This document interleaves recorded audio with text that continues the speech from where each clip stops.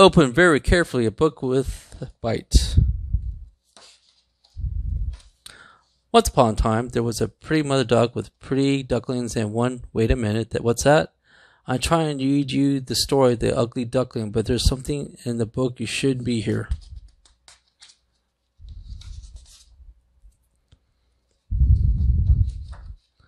Hang on, where'd he go? Did it escape, or should it be hiding? Did you dare to keep looking? You do. Then turn the page very, very carefully. It is a crocodile. A real big scary one. Here's the book he's doing this book. He might bite your fingers or scratch your nose. Crocodiles like to do that. Stay back just in case. Watch out. He's on the move. What's he doing? He's eating the letters. He must be hungry.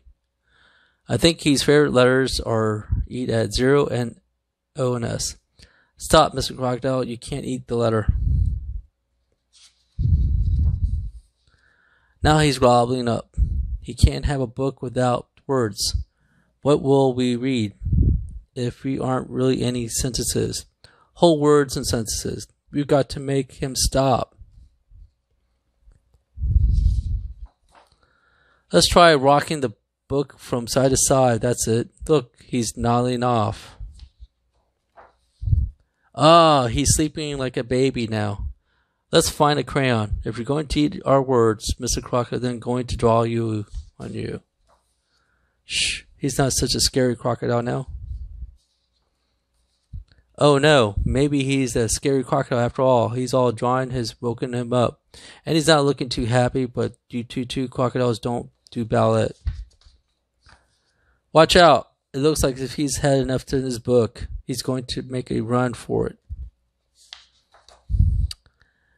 There he goes. Ouch. Ooh, maybe it is so easy to escape from the book. Maybe you shake the book, he'll fall out. That didn't work. But look, he's figured out what to do. He's munching a hole through the page.